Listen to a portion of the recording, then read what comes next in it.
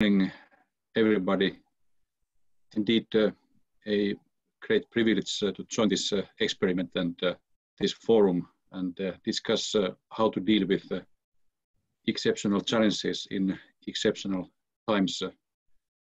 That is, how to manage crisis and perhaps also how not to manage crisis. In my intro, I will try and draw some lessons on what the past crisis, especially the Euro crisis, and their management tells about the present crisis. I will first focus on some lessons from the Euro crisis and then turn to the current situation, how the current crisis differs from or has similarities with the Euro crisis. But before dwelling into that, let me reveal the angle or the standpoint watchtower that where I'm looking at the crisis from. This is the view from my office. It is definitely a European standpoint from eastern Finland, quite close to the Russian border, and you might say that there is a peripheral Finn at forced telework.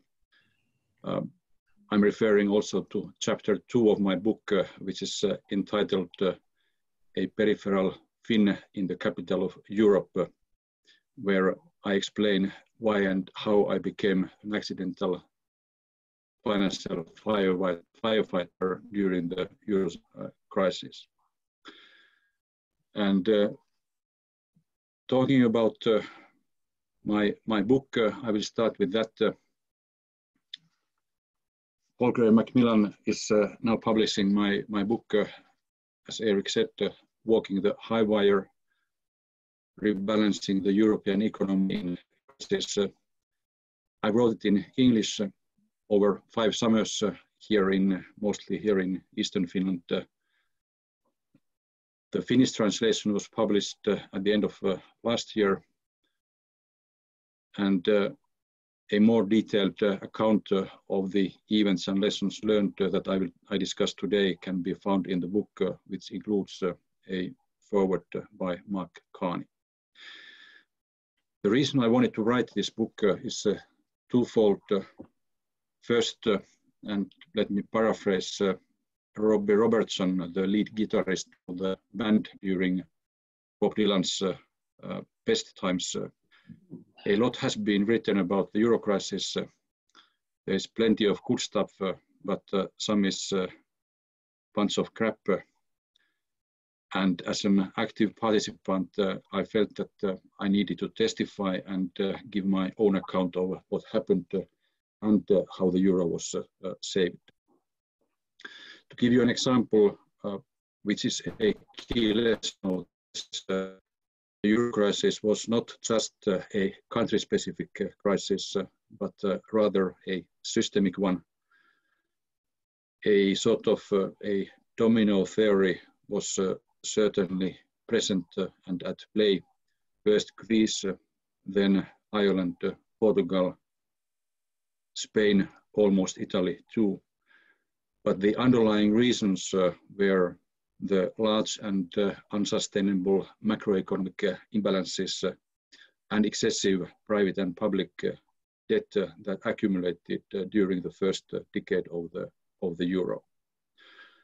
Or as Ernest Hemingway put it in his book, The Sun Also Rises, how did you end up bankrupt? 2 ways, gradually, then suddenly. In that sense, my book is an economic policy thriller. If you have read all the Kurt Wallender's and Lisbeth Salander's, Annie Mankes and Stieg Larsson's, you will enjoy this. And besides, this is about real life. Secondly, we indeed have to learn from the lessons of the crisis, and I felt it was my responsibility to think through and write what I had learned and to pass on the knowledge to future firefighters. Truth be told, I like the English cover more. The picture is by a Finnish artist, Tuula Juti, and it's called Ajopuulla, meaning on driftwood, which describes Finland in 1991 when we entered our crisis, and it's clearly analogous to what we experienced during the euro area crisis in 2010-2012. On this slide, you can see the economic history of the Eurozone in a nutshell over the past 1.5 decades. In other words, you can see the broad trajectory of the crisis of 2008-9 and then 2010-12. Then you can see stabilization in 2012-2013 and the path of recovery and growth since 2013, which is now being reversed due to the corona pandemic. And in my view, one has to ask what were the key factors for stabilization at the time. And I indicate 3. First, the creation and use of the comprehensive crisis response by the Eurozone, especially the Eurozone financial firewall, which started as the European Financial Stability Mechanism facility and was during the crisis turned to a capitalized international financial institution, which is called the European Stability Mechanism, or the ESM, which is a very sturdy financial institution. Second, fiscal consolidation, when many euro area member states had lost market access or were about to lose market access, was important, and fiscal deficits were brought from 6 to 7% during the financial crisis to 3.2%, and now in the recent years to 0.5% or 1%. And the third, of course, the European Central Bank and Mario Draghi's whatever it takes in London in July 2012, followed by the decisions on the outright monetary transactions in August and September 2012. And I argue in my book that it is quite obvious that this was the turning point after the most dangerous phase of the Eurozone crisis in the spring and summer of 2012, both concerning Greece and then concerning Italy and Spain during the summer. I recall Tim Geithner, the US Treasury Secretary at the time, saying to me over the phone during the Greek elections in June 2012 that whether we are already beyond the point of no return. And that was quite significant for me because I used to learn to trust Tim Geithner's judgment and his policy advice during the crisis. That was when the Eurozone leaders finally woke up. The ECB started to act as the lender of last resort, as it should, as any central bank should. And in parallel, the European Council and the Euro Area Summit decided to reinforce the European Stability Mechanism and launched the banking union with quite quick progress at the initial stage of this project. And the ECB also then followed later on in 2014-15 with its unconventional monetary policies in order to successfully combat the danger of deflation which we faced then. You might ask why the crisis hit some countries so hard.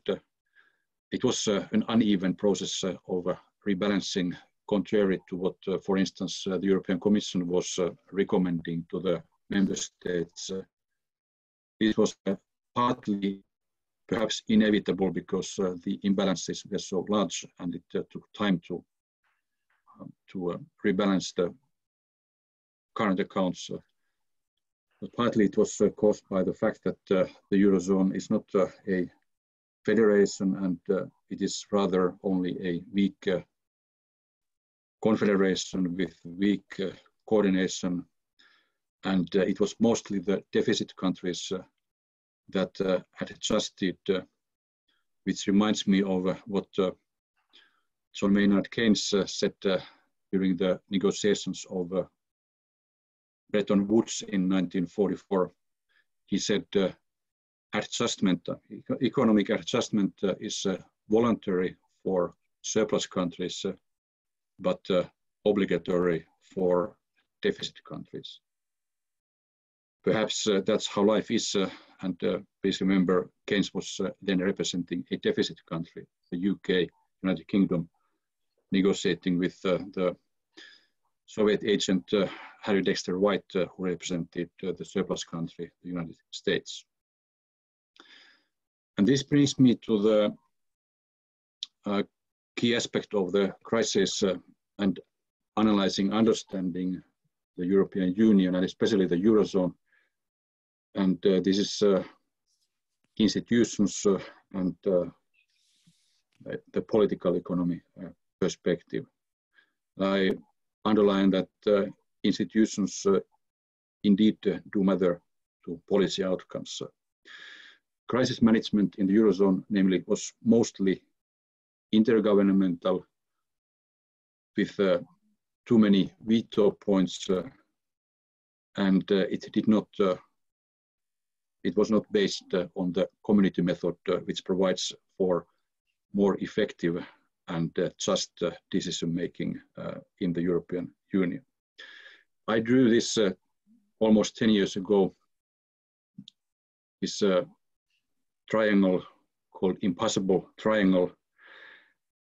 And in the corners, in the three corners, you have the institutions or governments that have the chips, have the financial resources. The European Commission had very limited own resources in this regard. It was mainly, of course, the European Central Bank or Frankfurt. It was the German federal government, plus the other member states, of course. Berlin was key, and it was Washington, the IMF, who had the chips. And the point is that if every institution only follows its own principles, there would be no decisions. And therefore, the Commission's role was to play a proactive broker role, to turn red lines into pink lines. And that's why policies often were not first best or economically optimal, but second best or politically possible. Let me summarize the lessons from the Euro crisis. First, a systemic crisis calls for a systemic solution. And here I point out that the European Central Bank went through a silent transformation from Bundesbank to the Federal Reserve, or from BUBA to Fed. At first, it was a pragmatic, but then also an economic philosophical transformation. And please recall also that the ECB's decisions since fall 2012 also profoundly transformed the fiscal policy landscape by reducing the spreads and providing fiscal space for a medium-term approach in public finances. Second, financial stability was badly neglected at Maastricht, and this had to be corrected in order to facilitate crisis management. We needed a big bazooka, which then became the ECB with the ESM. We needed a banking union in order to break the bank sovereign nexus. And third, we need a better policy mix between monetary and fiscal policy times, and especially in crisis times. in order to have a more balanced development of the Eurozone. And finally, as a realistic reminder based on various unsuccessful efforts to coordinate policies within the Eurozone, while better economic policy coordination is a worthwhile goal, member states are still responsible for their own economic policies and to keeping their economies in good shape. And before concluding a comparison of the two crises at this stage, I think, of course, we have, without underestimating the challenges that, for instance, Italy and Spain are now facing, and recalling that there is plenty of human suffering now overall in Europe. I think there is still some upside in terms of crisis management. One is that the Eurozone is clearly more resilient today than it was in 2008 or 10. The corona crisis is not caused by large macroeconomic imbalances. Banks in the euro area are better capitalized. The reaction to the crisis is quicker now than then, both by the central banks and in this case by Germany, by launching a large-scale fiscal stimulus. But there are downsides. The effect of the corona pandemic is clearly wider in scope. It's a direct hit to the real economy and to the society at large.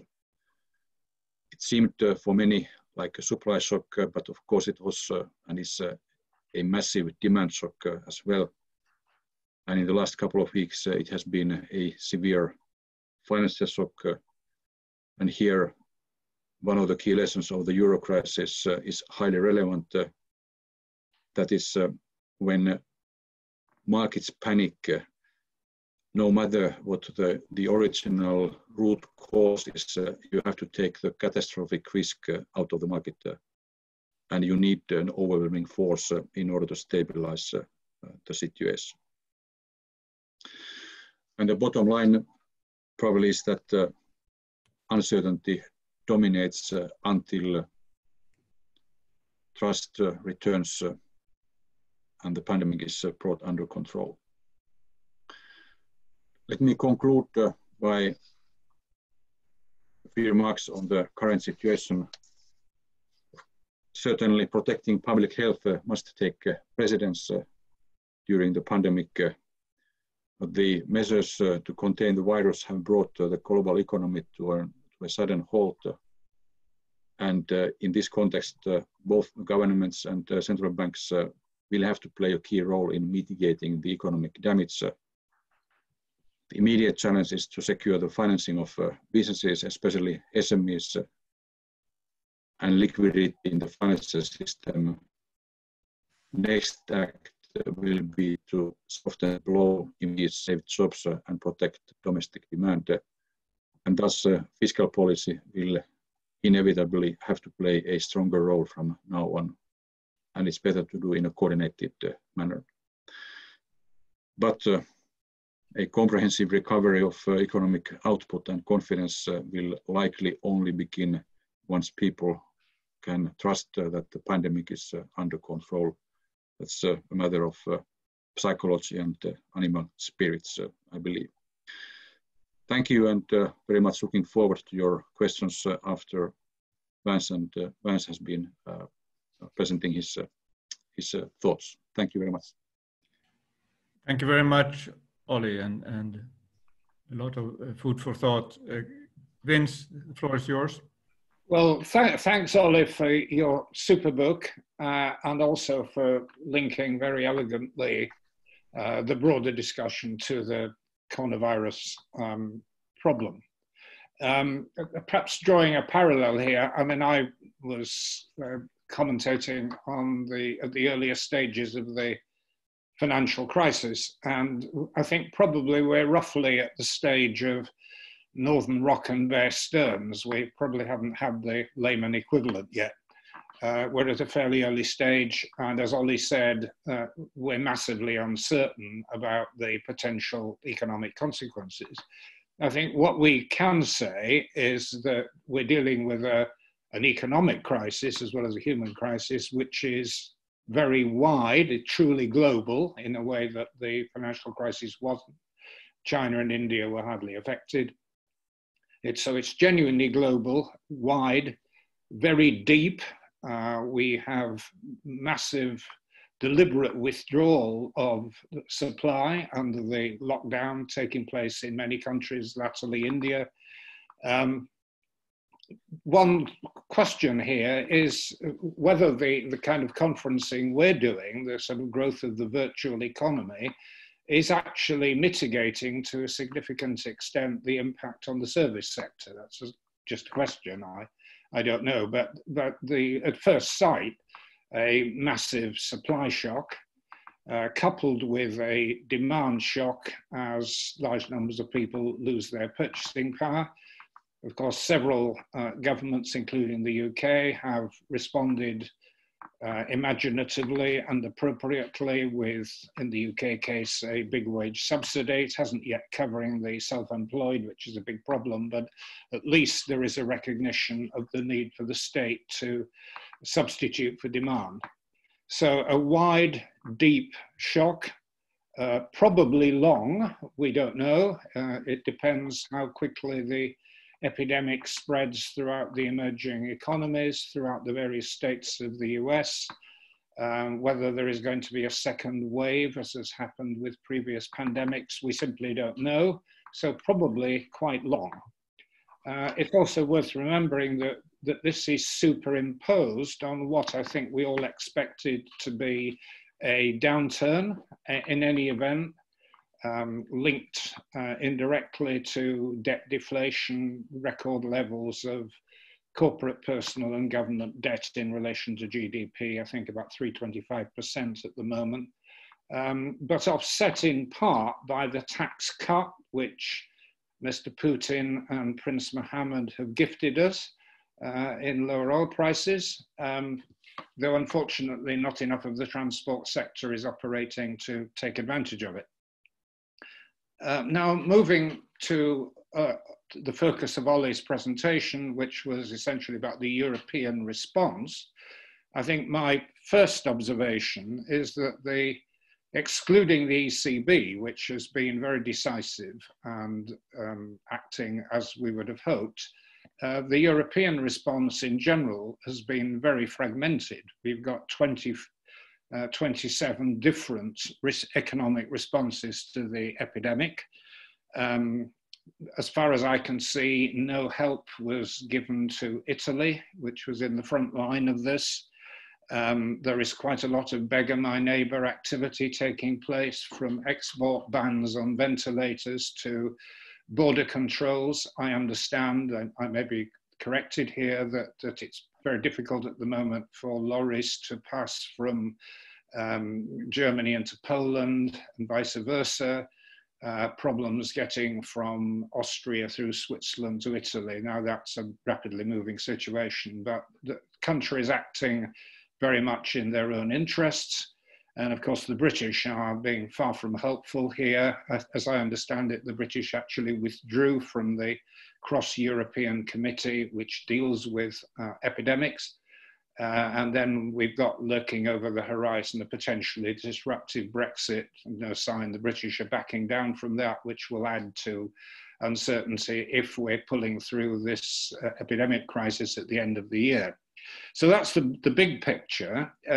Specifically in terms of the ECB, the big bazooka, as Olli described it, has been fired, or at least the first shells have been fired. Very helpful in terms of general liquidity and in terms of the asset purchase arrangements, which, as I understand it, will allow the acquisition of, say, Italian bonds, helping to prevent a widening of spreads, heading off a potential Eurozone crisis on top of everything else. But I think the key point in Olli's comments was the recognition that we need a better balance of fiscal and monetary policy, and that means in practice aggressive fiscal policy, because the potential stimulus of the monetary action is limited. He notes in his slides that Germany is putting in a fiscal stimulus of about 5% of GDP. For the Eurozone as a whole, it's about 2% of GDP. I would guess that the British action probably is about 5%, but somebody can add to that. Now, my comment on the scale of this is that actually, in terms of what's ultimately going to be required, it's pretty small. I mean, in the first year of the financial crisis, 2009, following the crash, the British ran up a combined deficit, current and capital spending of 10% of GDP, and we're now dealing with a much bigger problem. So that gives some indication of the scale of what's coming. So I think we're almost inevitably into the kind of territory that people like Adair Turner have been pointing to, of the need for the monetization of deficits. The Japanese are already showing how this can be done. Central bank acquiring the bonds that have been issued to finance the deficit. So I think we probably need a discussion around what monetization of these deficits is going to involve. Is the ECB capable of doing it? I don't know enough of its legal provisions or indeed about the political context. But if Europe isn't able to do that, then it's severely handicapped in terms of making a proper economic response. Just finally, a word about what's happening in the rest of the world.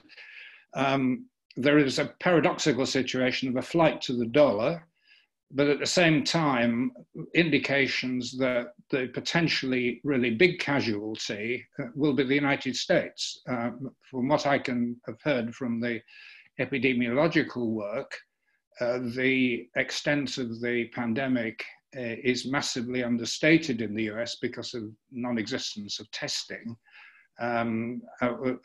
We also have a highly dysfunctional president who is treating this ideologically and nationalistically, appears to be completely unaware of the gravity of the situation. So potentially a big economic hit to the United States, which we've yet to see.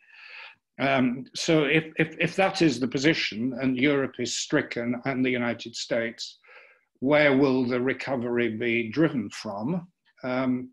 Very preliminary indications are that it will come from East Asia, if the Chinese are telling us the truth about the extent to which they've got this under control. Greater China appears to be coping with this very well, Taiwan, Singapore.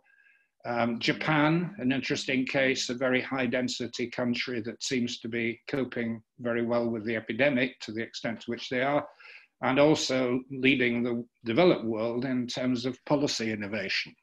So potentially a nation-led recovery if and when it comes.